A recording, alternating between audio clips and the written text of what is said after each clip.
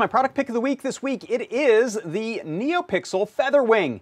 This is a FeatherWing with 32 RGB NeoPixels on it. It plugs right into your Feather or doubler, tripler, quadrupler, and you can control it over pin 6 by default, or cut that jumper and solder up any of the other GPIO pins, which means you can use it on pretty much any Feather. You can see what's this one doing. Hey, this is based on some cool code that Liz wrote, which takes in the PDM microphone. I have a little PDM microphone soldered there to the doubler.